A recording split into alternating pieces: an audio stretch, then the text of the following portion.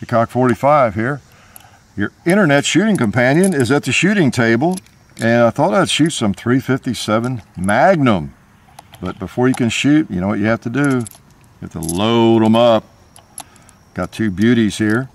And yeah, I'm going to shoot both these guns. And I thought while we had it might be interesting to just talk a little bit about the old 357 Magnum and the difference between the modern tactical version and the old beautiful classic version. Kind of a Beauty and the Beast thing here, isn't it? And remember. And let's see, we've got sort of the Beauty and the Beast. Which should we shoot first? Eeny, meeny, miny, mo. Let's shoot the classic, the beautiful classic, and get it dirty. I'm gonna pop that UT 2-liter right away. Yee, doggies.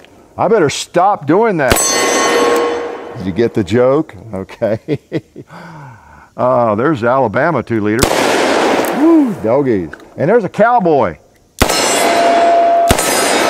Oh man, I just had 6 shots. No, I have another one. What's wrong with me? I just shot 5. Yeah, oh. That was a little tribute to Clint Eastwood. I didn't realize I just fired 5. Okay. Yeah, that's the classic. Isn't it pretty? That's a beautiful gun. The Model 19. You know, it's just easy to lose your breath over that that blued finish, the wood, the steel, you know, and look at that. It even has the firing pin on the hammer. Wow. Don't see that anymore, do you, much? Okay. All right, it's time for the Beast. Ooh, yeah, TRR8. Look at that thing. Beautiful rails, screw holes in the barrel, top and bottom. Is that gorgeous or what? It's appropriate firearm for today. It's so hot and humid. Oh man, let's just shoot a tin can with it. Wow, that was loud. My ears in tight. I'm gonna go double action on those 2-liters. Yeah. Uh-oh.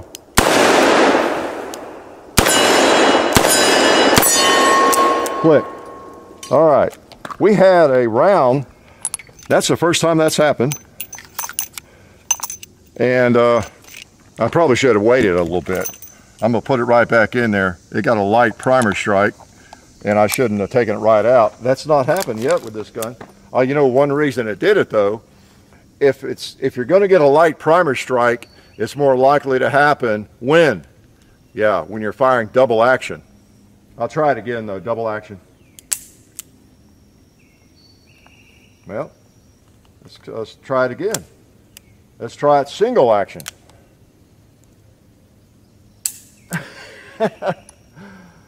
I'm going to back it around and try it one more time. Single action. Click. Okay. So that round is not going to fire. And that's pretty amazing to me because I have fired a lot of factory ammo and a lot of federal. And we've never had that happen that I can remember. So there you go. Even the best ammo companies can have one round occasionally or get a bad primer. That probably wouldn't be your carry ammo, but you know it's good range ammo, that's for sure. I guess you could hunt with that too. It's a good old 158 grain soft nose bullet. So anyway, that's not what the video is about, but whatever happens in the video, that's what happens. So it's just got a bad primer. Got a bad primer again. What thing? How did I get that one so cut up? I don't know. Oh well. Anyway. Bad primer, yes, okay. Unless that chamber has an issue, and I haven't noticed that yet. So, okay, so enough of that. But anyway, what we are looking at mainly here is just the difference between, you know, firearms and I thought while we had this, you know, most of us appreciate an old, you know, classic Smith & Wesson. That's kind of what we're talking about today, obviously, Smith & Wesson. And just a neat old, you know, gun that's got a beautiful finish, big old wooden grips on it and everything. This one's doesn't quite go back to the pinned and recessed era, but it's just a little bit later than that. I think just a couple of years. Neat old gun, you know. These things, you know, Bill Jordan was a proponent of this, and of course Elmer Keith, the 357 Magnum. But Bill Jordan, the border patrolman, was famous for wanting this gun. I talked about that in some of our 357 Magnum videos. the Model 19, you know, was being and he was a big guy. I think he was as big as John and me. Big as I am, use proper grammar. He was as big as John and I are. How's that? Use proper grammar. But he was a big guy, really big hands, maybe even larger than mine. But he thought that firearm this size, K-frame, and 357 Magnum would be the ideal revolver for law enforcement specifically, because that's what he was into. And so we've talked about that in other videos. And you know, the Model 19, the Combat Magnum, just a wonderful gun, a beautiful firearm. Well, the 357 has evolved, hasn't it? And this is a relatively newer offering from Smith & Wesson. It's been a few years, I think 5, 6, 7 years. I don't know how long the TRR-8 specifically has been out, but this is one of them. You've got a scandium frame. Wow. When they were making the Model 19s back in, you know, 70s and 80s, back then at least, nobody knew what a scandium frame was. I don't know if anybody knew what scandium was. You know, and then of course your barrel with rails and all that kind of thing. Wow. And the other thing is, this is an end frame, but it holds 8 rounds. So it's a high capacity version, you know, of the 357 Magnum. It's still in a revolver, you know, the same basic action. That hasn't changed really, although you have the firing pin mounted on the frame. It's a frame mounted firing pin.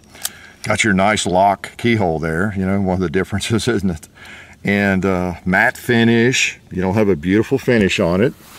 You got a big old heavy looking ugly barrel, even though it came out of the Performance Center. You know, it's just a different type of firearm. You know, rubber grip, ugly rubber grip. Of course, ugly's in the eye of the beholder.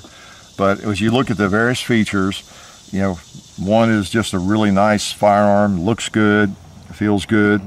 The other one feels good, it shoots well, but it just doesn't look as good, does it? So anyway, you got kind of Beauty and the Beast, you got tactical versus a classic. Of course, in this day, this was a tactical, yeah.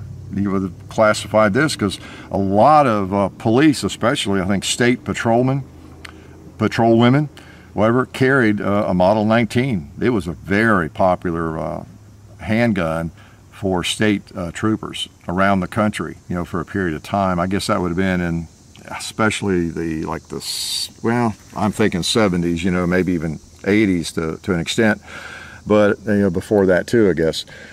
Just a really nice revolver. It's impossible to not like a Model 19 357 Magnum. But again, it's kind of old school.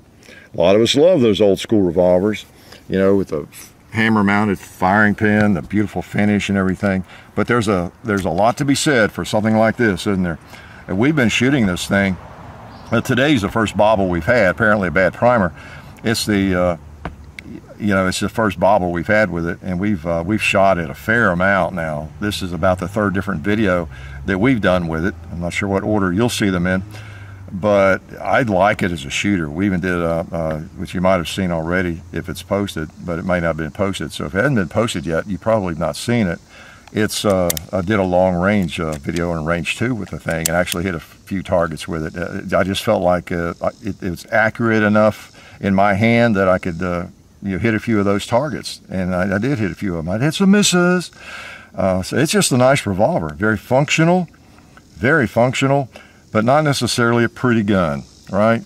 And I just couldn't help thinking, we've had this thing for, I don't know, a couple of weeks, and as I stand here and sweat all over it, perspire, ladies, I couldn't help, you know, think from time to time, wow, this is a good shooter. And I'm kind of a revolver guy, you know, I'm kind of an everything guy, right? I like all of them.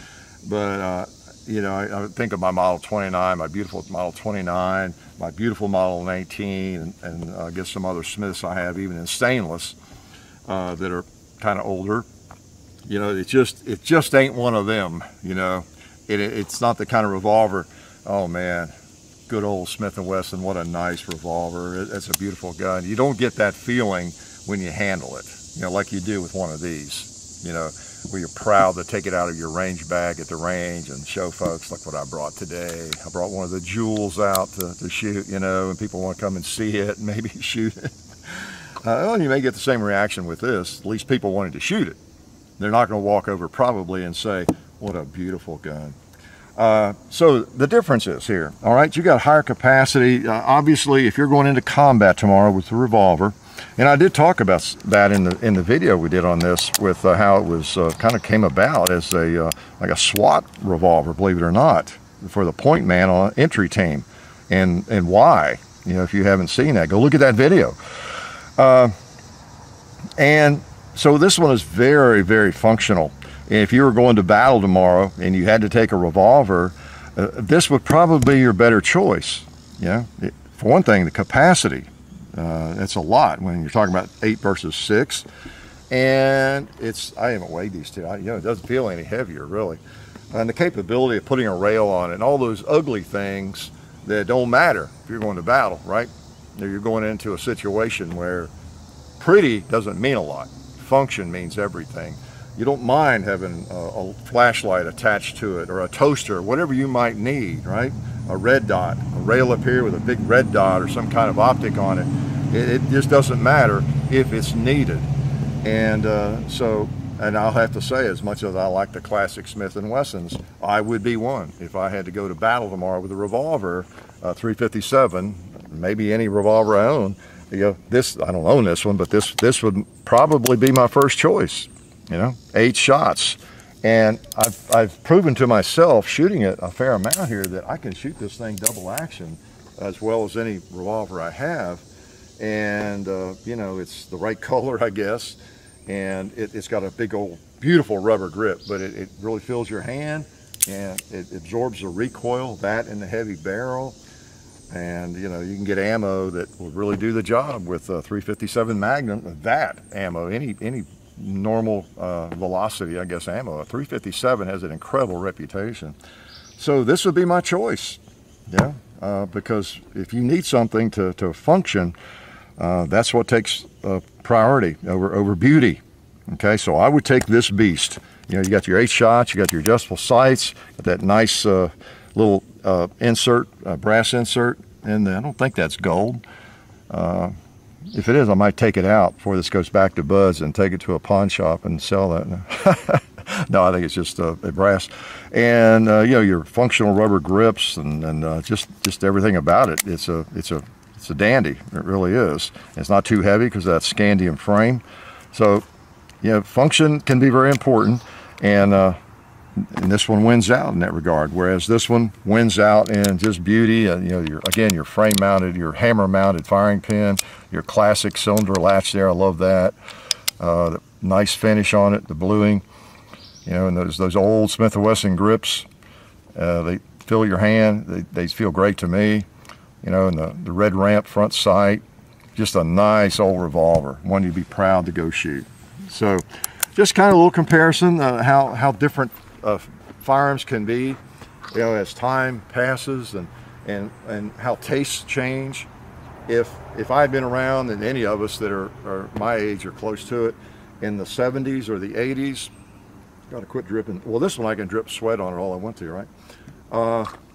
If in the 80s or 70s we had seen this lying on a shelf in a gun shop, you know, what the heck is that? Who would buy that? I mean, who would even want to think about that? You know, it's just that's the ugliest gun on the planet, ugliest revolver on the planet, because there really weren't ugly revolvers that I remember at that time. But times change and tastes change, and then depending on the function and how a firearm is going to be used, you know, it makes a difference. So I'm going to shoot them one more time. Let's just, maybe they're dirty, I might as well, right? Just one more time and I'll let you go. And get to dinner, get to lunch, get to breakfast, whatever it might be. So, you know, it's a matter of form versus function in a lot of ways. Let's load them both again. And then that cylinder looks kind of puny, just holds 6. You know, I've got the 686 Plus that holds 7 too, so it's almost now we're having to get used to a revolver that just holds 6 rounds. It seems odd. Let's shoot this one first this time. All right. Put a couple on I'll put a couple on this target, and then we'll go to the tree. Woo! Get those ears in. All right.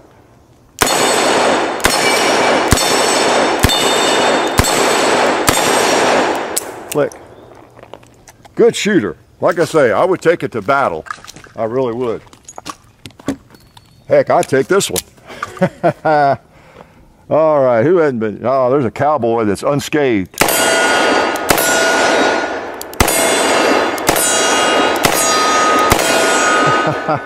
Now he's not unscathed.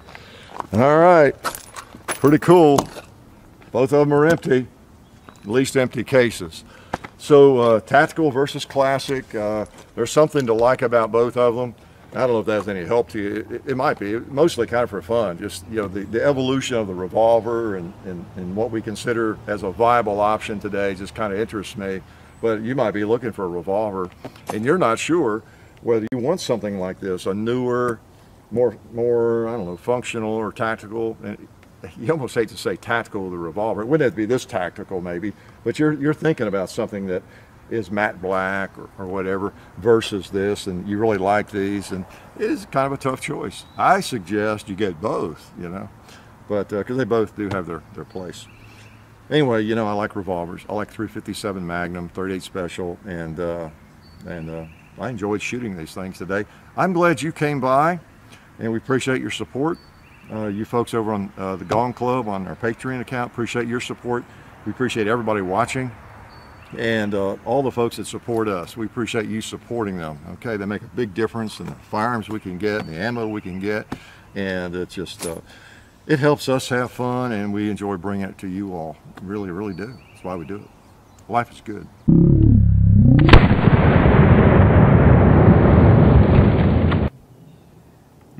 That's not bad.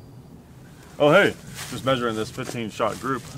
Since I've got you here, I want to remind you to check out our friends over at SDI and Talon Grips. SDI is a fully accredited online distance learning program where you can get an associate's degree in firearms technology or become certified in gunsmithing. So check them out at sdi.edu. They also accept GI Bill, so be aware of that. Talon gun grips, you may be aware of those. Dad's been using them for a long time. Essentially a grip tape that goes around the grip of your handgun, just like this, around the grip, and gives you a much better grip, and you're not stuck with basically the grip that comes from the factory on the pistol, because it's not like the old days with 1911s where you just change out the grips. A lot of these more modern handguns don't give you that option, so you have to either just stick with what you got or wrap something around the outside. So check them out if it makes sense for you. And also, don't forget to go to our website, hickok45.com. We have a bunch of stuff over there for you guys to check out. We actually have our videos now on gunstreamer.com, so please check that out. Don't forget about our social media. Don't forget to look in the description also. There's a lot of information there. The description of the video and the website, hickok45.com. But our social media at The Real Hickok45 on Instagram, Hickok45 on Facebook and Twitter. There's John_Hickok45 on Instagram, but you can't guess who that is. What else? I think that's all I was going to tell you guys. Oh yeah, our merchandise. You can find our merchandise at bunkerbranding.com. We have this shirt, at least as I'm making this video, available, and we've got some hats. Just go check it out. It's going to change what we have available at different times. So if you like something, maybe go ahead and jump on it. But the main thing is hickok45.com and support the people who support us whenever it makes sense for you. As always, I really appreciate you guys still watching these videos after so long and so many years. It means so much to us, and it's been such a fun experience, and we appreciate you guys, and see you later.